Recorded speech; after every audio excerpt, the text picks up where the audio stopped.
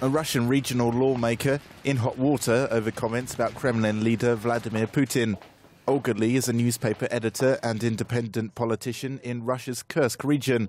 She's facing a hate crime investigation after publishing a YouTube video accusing Putin and Prosecutor-General Yury Chaika of failing to deal with what she calls rampant corruption. In the social media post, she says, "Even those people who are influenced by propaganda and dislike the West abhor the abuse of power by the attorneys that you support." Li accused Putin of a criminal conspiracy against the Russian people. Published in March, her message reached hundreds of thousands of viewers and polarized public opinion. The response from her fellow lawmakers in Kursk was harsh.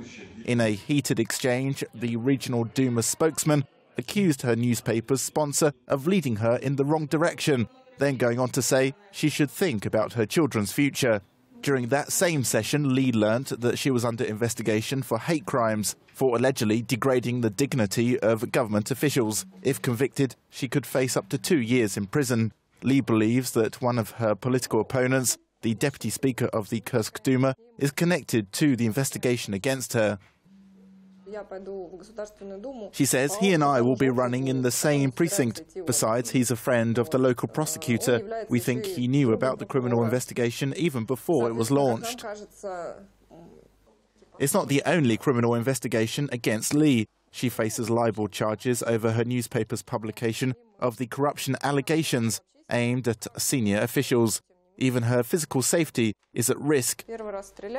She says, "The first time someone shot at me, then someone cut the brake lines in my car. The third time was this winter. A man pushed me against the car. He had a knife or something."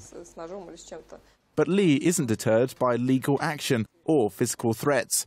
Her newspaper sponsors have pulled their funding, and her journalists now write under pseudonyms, but the publication is still running and Li has shown no signs of backing down.